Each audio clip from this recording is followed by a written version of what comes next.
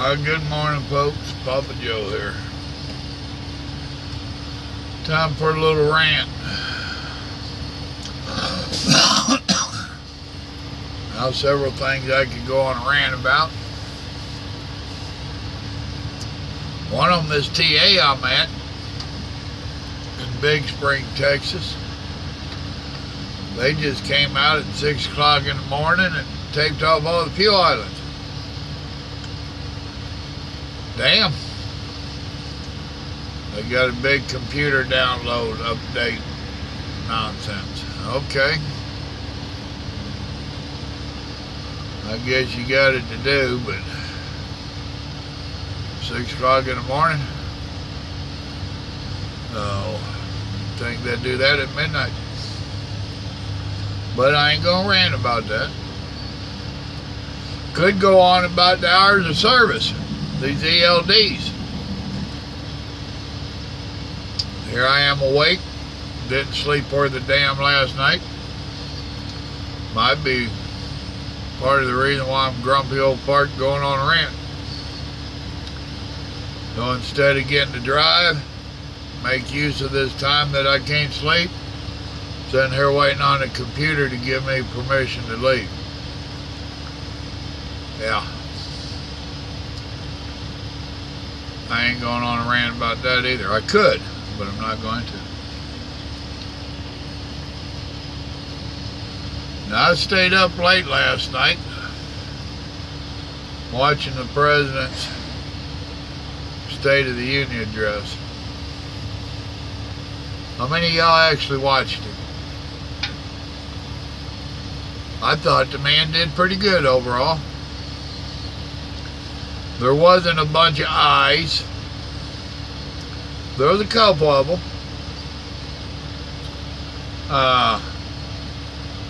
He addressed his accomplishments as all of D.C. and the country had read them. It wasn't a look at me type deal. And there's been quite a few accomplishments in the last year. He did do I don't know how to really take it. I've never really liked it where they bring people into those gigs. They don't bring them up on stage, but they call attention to them. You know, just for a little bit of showboating, in my opinion. Maybe it's acknowledging them. I don't know. I guess it depends on how you look at it. I know for the parents from Long Island, I felt for them. They had lost, both of them had lost their daughters. They was best friends, and they got killed by a gang of illegals. And I felt for them. As you can tell, all that was doing was bringing back some bad memories. They knew why they was there, you know, because their daughters had been killed. Oh, I know the wounds, I know the pains.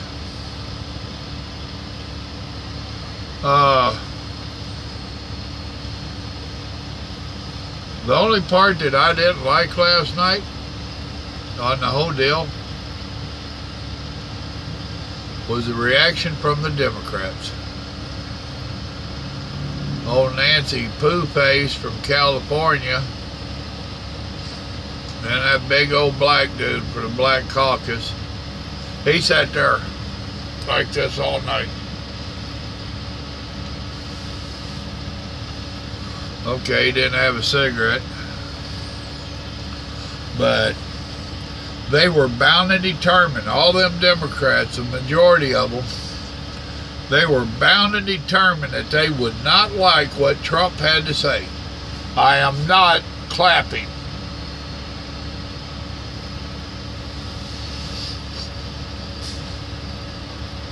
And he actually got some boos when he started talking about the immigration. Huh. And it ain't like it was a big old stadium full of regular people. These are our elected idiots up there. that's having a little tantrum party.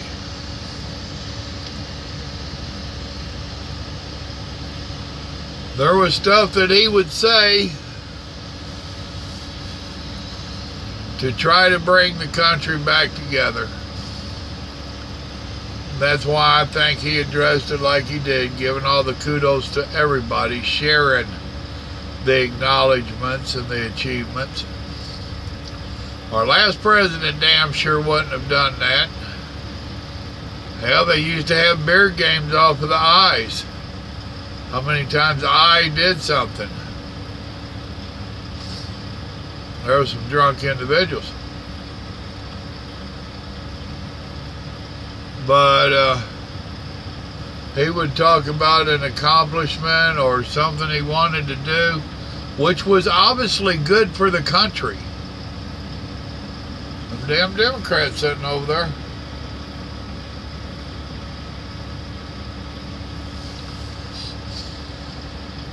Now, I understand that there's supposed to be a little difference, conflict, whatever, opinions between the parties.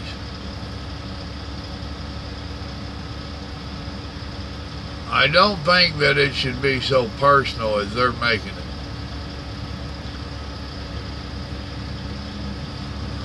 You would watch, and there'd be a standing ovation for maybe one of the guests. Democrats didn't want to stand. Now, don't mistake the judges sitting up front, the Supreme Court judges. The only thing that they're supposed to react to is anything about our military. Everything else, they're supposed to be bipartisan and different. Yeah.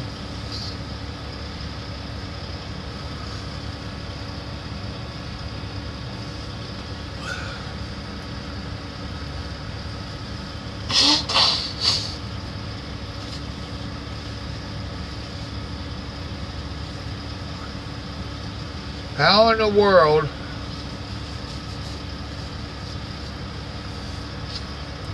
is our nation supposed to heal if them damn fools up there in D.C. can't figure out how to get along? They're worse than a bunch of damn grade school kids. They really are. It's my toy, I'm going home. I make the rules, it's my toy. No, it's our friggin' country. And we elected you assholes to do a job and you're not doing it. Why are you so worried about immigration and allowing illegals to stay and come in? Why is that on the top of your agenda? How is that helping the American people? Y'all need to be asking yourselves this, because you need to be asking them that. And you need to be asking yourselves, why are they so worried about them? I only wish that they would take some of the stuff that involves you and I as serious as they are this immigration nonsense. How come they don't have this passion for the American people?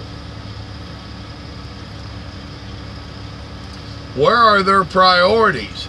Why are they so worried about the immigrants?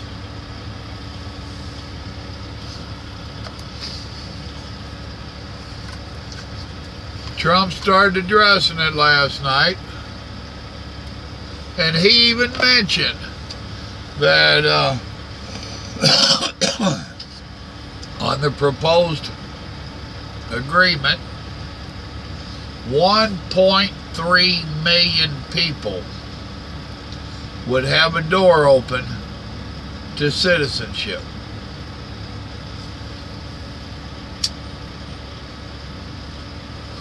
Now, I'll grant you, there's stipulations there. They have to want to be Americans. Damn, go figure. They'd have to have an education, a job, a desire. Well, ain't that a hell of a deal?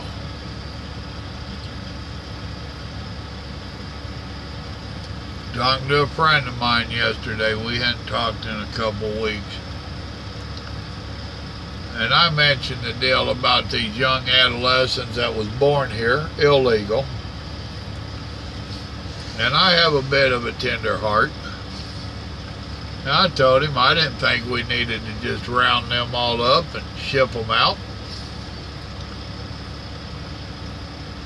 And he said, well, it's kind of like if their parents robbed a bank and gave them the money, he said, and the parents got caught, would you let your kids keep the money?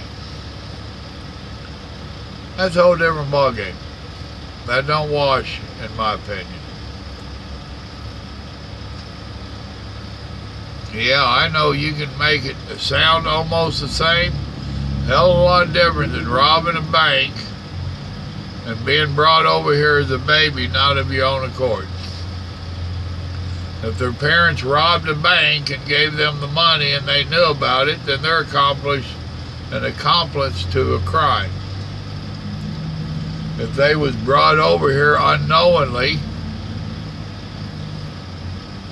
how are you going to hold them accountable? So to me, yes, there is a little gray area there. And no, I don't have the answers to it. But my point is, Trump said they've been working on it, and one of the agreements was 1.3 million people. That's a lot of people. That it would open the door up for possible citizenship if they qualified. Democrats wouldn't even stand for that. That was part of their booing and hissing was right before he started that. Really? You're bound and determined to disagree with him? They said when he won the election that they would do everything they could to block any progress he tried to make. And they've been standing by their word. Anything that they can do, they have done. Any place that they can disagree, they have. Any roadblock they can throw up, they have. And there's not a good reason for it. Get over your little hissy fit. Hillary did not win. The nation did not want a murderer and a thief and a liar for our president. We elected a respectable businessman. Whether you like it or not, before he ran for president, all you fools out there in the news media world, y'all loved him. You couldn't get enough of him. But once he started running against your person, he became dirt. Not to the rest of us. As much as I disliked him as a person because of some of his personality traits, I liked him because he had a backbone and he wasn't afraid to say what he thought. He wasn't afraid to call the truth.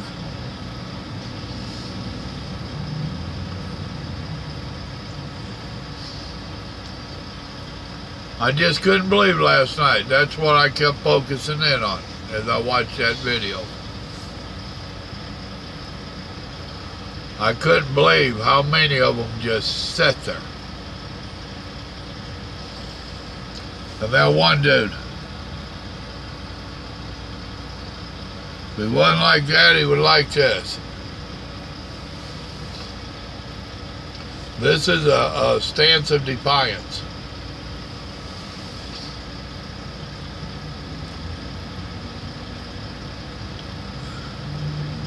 We got a long ways to go. And the media is not helping. That was actually ABC that had recorded it.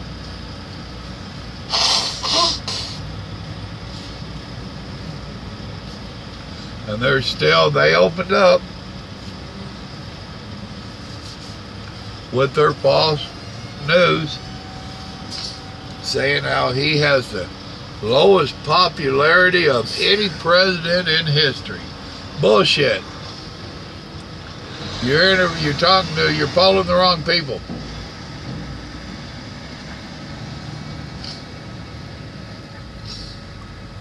Pretty much 99% of the people I've talked to like him and like the job he's doing. So how can it be all but 100% out here, but in the media, it's the lowest of any president in history? You're lying again. More of your fake news. Then you wonder why we don't care to listen to you. We don't watch you. Because we can't trust you. You, news media, have the lowest popular vote since the beginning of news. Y'all are so full of yourselves, and you think we're idiots. I personally take it when people talk to me like that they think I am one stupid individual. But when they talk to us as a public, as a nation like that, they think all of us are some stupid individuals. It ain't so. It ain't so. Some of us have got a clue. You know the really stupid ones? The ones that's buying your fake news. Those are the stupid ones. The ones that refuse to think for themselves. The ones that refuse to open their eyes. The ones that gladly and proudly claim to be liberals and Democrats. There's your stupid people. Simply because they won't open their eyes. Whatever you feed them, they eat.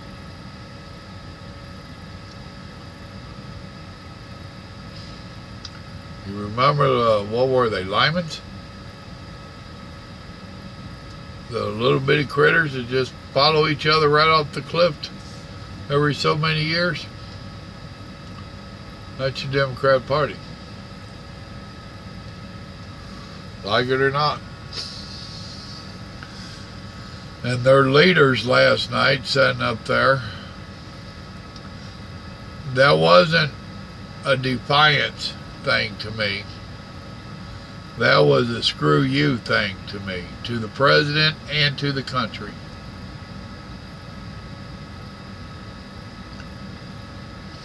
And just think, I could have been ranting about these fuel islands being closed. I'm parked on a fuel island. Have been for this whole video. Of course, it's taped off behind me. I could have been ranting about that ELD. But no, I decided to talk stupid. I decided to talk Democrat. Yeah, folks, we got a problem. And I've told you before, I can tell you how to fix it. Election's coming up. Get rid of them idiots. Seriously. Get rid of them.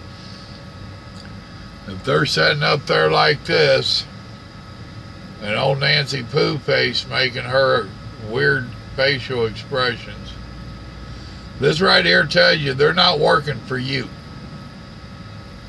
This tells you they have an agenda, and we're going to work for it. We don't care about you or the American people. Screw you, President. We're going to block you. We want our way. Our way, or we're going to shut her down again.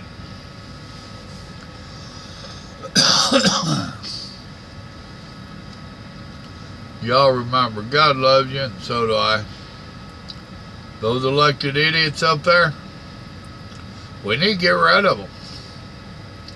Some have been up there so long they don't have a clue what planet reality is on, much less understand reality. Their nonsense about, oh, I can relate to the working people. I am the working people. No, you ain't. You're a politician on the take. Y'all think about it. Have a good day. God bless.